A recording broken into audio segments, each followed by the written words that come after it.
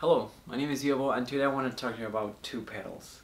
Wampler Tumnus and a Chinese clone of the legendary clone.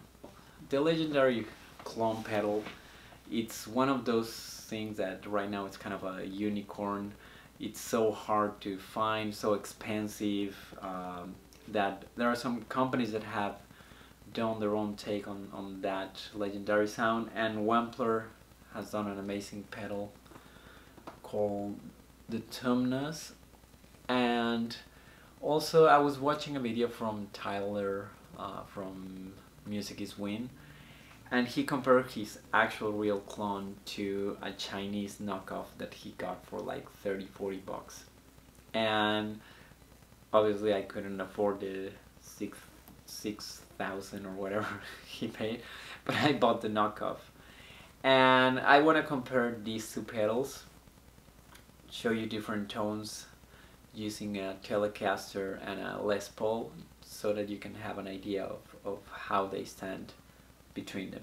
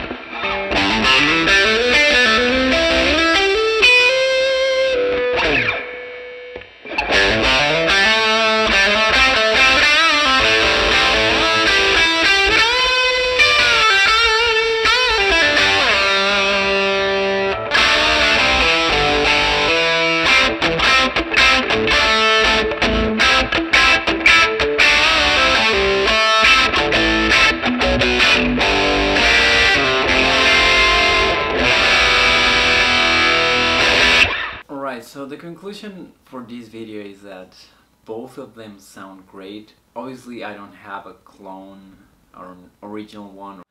For me, recording at home, playing at home, doing gigs every once in a while, these are amazing options.